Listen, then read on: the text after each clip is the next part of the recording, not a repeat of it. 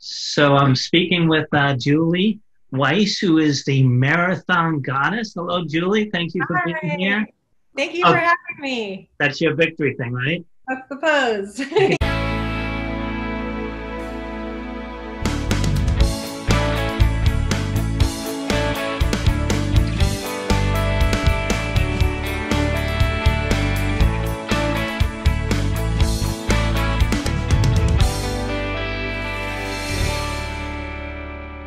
So the marathon goddess comes from what? Tell us. Well, the marathon goddess is really about embracing whatever it is that you love to do. Awesome. Okay. I love to run marathons. Obviously, I sort of dubbed the name marathon goddess because that's what I love to do. And so whatever you love to do, it could be cooking, dancing, whatever. You can be, your own champion of that, god, goddess, whatever you want to call yourself. Whatever just truly makes your spirit shine. And for me, it was running marathons. And Nice. that's why, well, I saw the name on a shirt, to tell you the truth. Oh, yeah? Okay. Marathon goddess. Nice. And it just was like, wow, I love that. So let me go see if that name is available. And lo and behold, it was. So I claimed it. Awesome.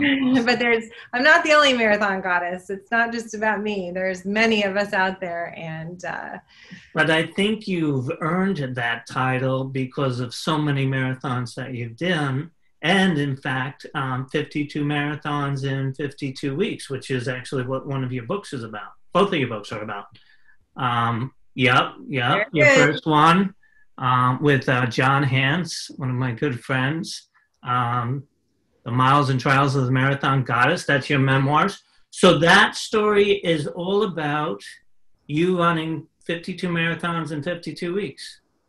Yeah, and it's not just about the marathons. It's about, what really got to that first start line. Mm-hmm. And then, and I took you through some of the marathons and the miles and trials of all of those marathons. But going back for a second to talking about the marathon goddess and, I earned that title or whatever.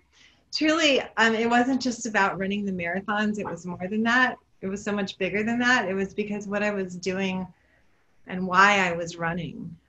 Why I was running to raise awareness for pancreatic cancer. And we'll get into that. But it was much more, it was much bigger than myself, not just about me. It was about giving back. Mm-hmm. Mm-hmm. Which is, I believe, really what makes you a god or a goddess, or what makes your soul shine and your spirit shine is when you're giving, when you're helping others. Oh, that's awesome. Yes. Yeah. Very good message. So that's really what it became. And I'm very grateful that I was able to get this book out with the help of John Hance and Allie Nolan and you and the whole team just really came together. It's a beautiful book, very inspiring, not just for runners, but truly anyone who is looking for some inspiration just to get off the couch and maybe even go for a walk, Well, taking the first step. That's a lot to do with your book, is the whole message of how you got started, because you weren't running marathons your entire life necessarily. I was a late bloomer, actually. Okay. Midlife crisis. Yeah, tell us a little bit about that, how that started. Midlife crisis. At 37, about 37 is when I started running. But prior to that, I sort of found myself overweight, depressed, single mom, 2 teenage kids, and I was really just going through the motions of my daily life. And I knew there was something more, but I didn't know what, and I didn't know how I was going to get out of this funk. And my way to get out of this funk was to take anti-depressants, and it was just sort of a dysfunctional life and very, wasn't very good for me. I was, drinking and overweight and antidepressants. I was functioning, but it was dysfunctional. My Mm-hmm. quality of life was really, I was just sort of numb to it. And, I did the best I could, but I always knew there was something more. And Mm. I always want to tell people if you're ever feeling like that, I mean, running sort of found me. I didn't know what it was going to be. Running found me. So if you're in a spot where you don't know what to do, you don't know what your passion is, you don't know how you're going to get out of this funk, I'm here to tell you, don't worry, because the universe will bring something to you that will excite you.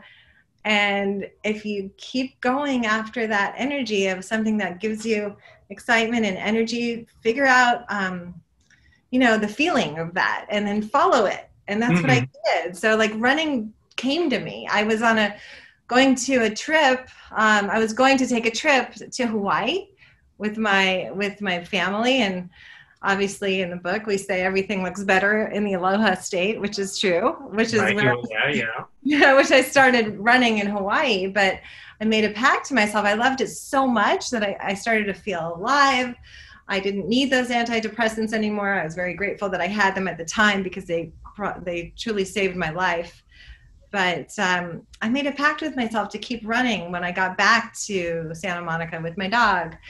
And we would run on the beach every morning. And I just became sort of addicted to that feeling of being healthy and alive. I'm like, oh my gosh, this is it. Maybe I can run a marathon. Mm. And the rest is You've history. never done that. You had never done that before, right? I had never run a marathon, not even a half. One of my friends said, hey, why don't we sign up for a triathlon? I was like, sure. Hey, let's go for it. And I was so excited after I finished that triathlon that I was like, okay, I'm hooked. Let's sign up for a half marathon. So Wow. I did that. And then after that, I was like, well, if I did a half marathon, what's stopping me from doing a full 26.2 miles, right? I could do that. So I think I started training in January for a March race. Don't do that. You need more time than that to train for a marathon. But I did it, and it was painful. And after my first marathon, I thought I would never ever do another marathon again. But of course, I had to redeem myself, and Mm. I got the running bug. Some people, Okay. I got it. I was hooked. They do say that there is a running high that you get, and if you don't run, you miss it, right? Is that? Absolutely. I mean, that feeling of sort of like euphoric feeling that you get from running, that combination of serotonin and dopamine and just feeling connected to your body and breathing and feeling healthy again. Yeah, it's very addictive. It's Mm.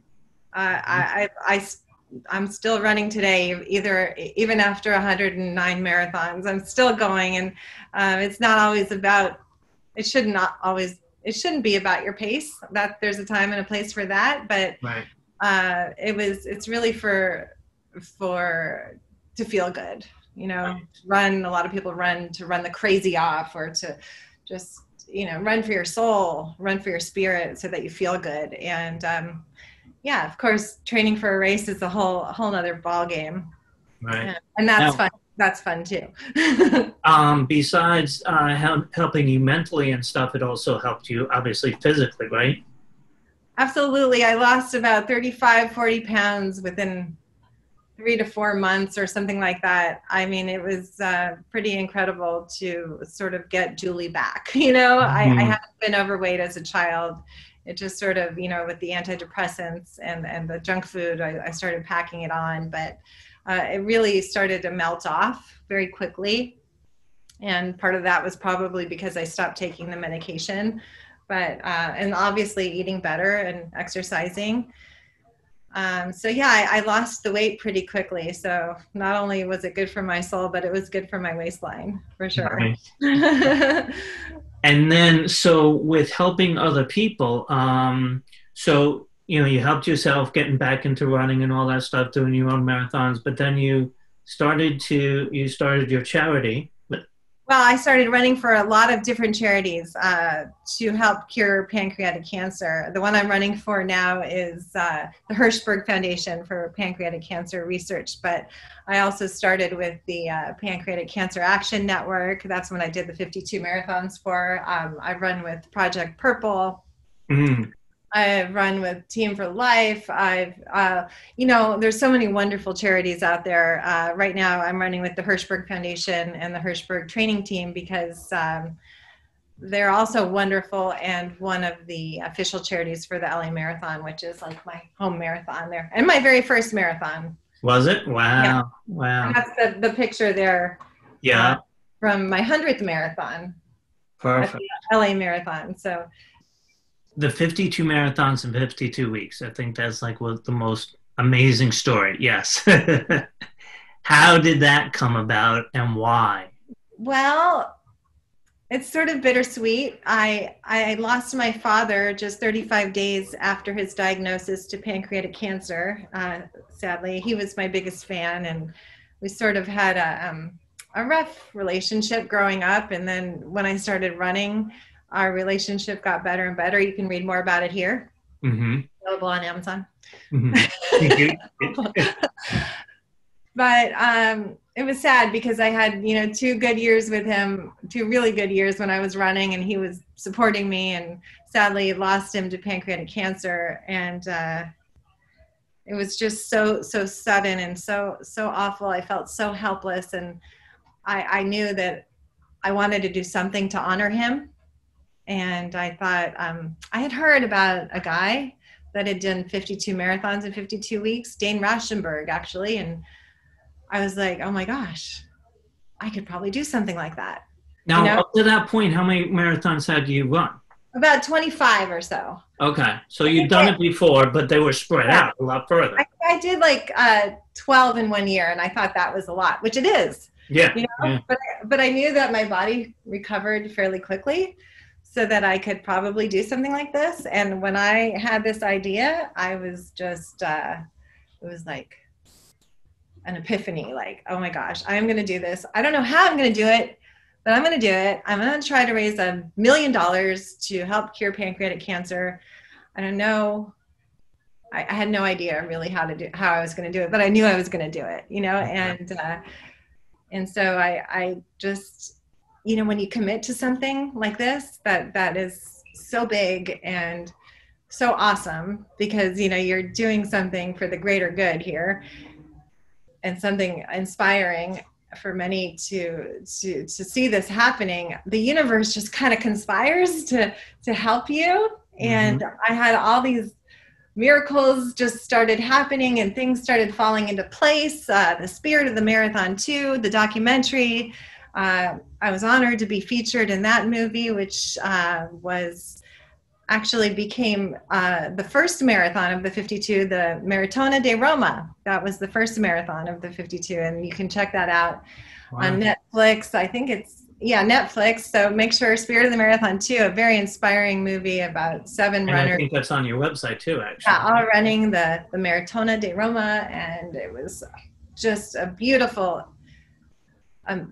amazing experience. But when I had finished that first marathon, I was 1 down, 51 more to go. I had no idea what I was getting myself into. I was like a different person. I was like, oh, this is going to be so awesome. Excuse the helicopters.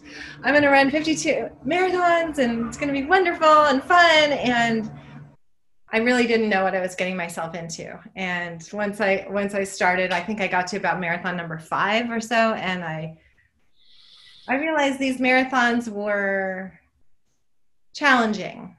My body was in shock for the first 4 marathons, but it started to adjust. And I realized by the time I got to about marathon number 5 that there's got to be more to this. And that's when I started dedicating every single marathon that I ran to somebody affected by pancreatic cancer. So it wasn't just for my dad anymore. It became something, this journey of love, embracing the entire pancreatic cancer community. Wasn't about the time, wasn't about my pace. It was about honoring these people, helping people. And I actually took off my watch. I wasn't concerned about the time anymore. sometimes, but you know, I have a runner. Yeah. So, and that's what kept me going. This notion that I was helping people, and this wasn't about me or the marathons anymore. This was about them. Nice. And in the book, you talk about the fact of finding 52 marathons in 52 weeks and having to travel to them all and get yourself situated while you were still actually working full time, right? That's right. Somehow, that's another miracle that I kept my job the entire time. I didn't get fired. I almost got fired. I didn't get fired, thank God. I would work Monday through Friday, and on Fridays I would sometimes, you know, rush to the airport, get on a plane, go run a marathon on a Saturday or a Sunday. As soon as I was done with the marathon, I would hop back on the plane and get home so that I could make it to work Monday. Once in a while, I would take an extra day or so, but for the most part, I was back there in the office Monday morning with a lot of coffee. Exhausted, I bet, right? Yeah. Everything. Yeah. Yeah, I mean, it was kind of like the lights were on, but nobody was home Monday morning. And then by about Wednesday, I would start to come around again and fully recover. It was amazing how my body recovered that quickly. But there was not a lot of, there was no social life. I mean, it was really, the social life was the marathons, and it was, you know, all about recovery that entire year. It was sort of like a year of tapering, a year of getting to that start line, injury-free, ready to go. Yeah. Awesome. Sometimes the marathon was more, the marathon was easier than actually getting to the start line. Once I started running, I was like, oh God, thank God, you know? So it was quite an adventure. I mean, thinking back, it was just like, how in the world did I do that? Awesome. Well, everybody can read about that in that book. And then you also have, with Tender Fire Books, you also have the children's book. Yay! Tell everybody about the children's book, because not only do you inspire adults, but you're inspiring children as well, which is awesome. Yeah, it's really important for me to help inspire the younger generation and let them know that they really can do anything they set their mind to. Of course, you know, it's any age. At any age, you can do that. Even at 50, 60, you know, whatever, 70, 80, whatever, you could still, you know, your dreams, or some of your dreams are really still possible. But for the younger generation, I wanted to show these kids that anything is possible. Like if they, you know, and to never give up on a goal or a dream, and show them, you know, a little bit about, you know, just to give back. As well as, you know, as well as doing something fun and doing something that you love, but bringing the aspect of helping other people along the way. And it's just, I want these little kids to know and to be inspired. And, you know, if they're running or whatever they're doing, I want them to remember to have fun. But it's not always about winning the race. Of course, winning can be fun as well, but you know, as long as you're having fun, that's what matters. And, you know, I've got my dad in here, I've got my dog in here, we've got finish lines. It's really, really cute. And I'm really grateful that I have something for the adults and the kids. You know, it's a great companion book. So if you want to get one for yourself and one for the kids. Yeah. And actually, so those are both on Amazon, and actually you have a ton of really great positive reviews on all your books on Amazon.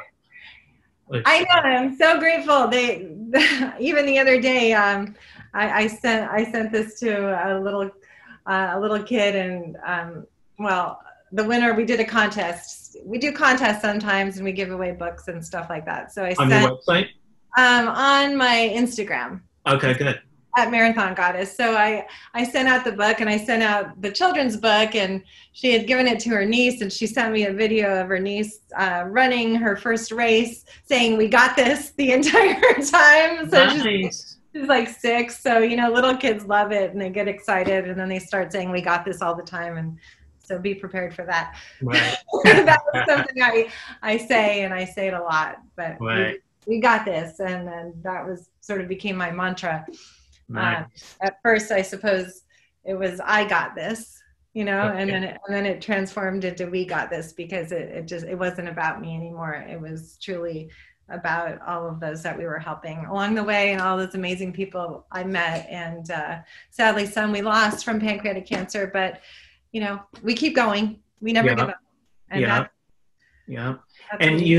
you've had quite a few people that have joined you in the races as part of people who have fought pancreatic cancer, and you've run with them and everything.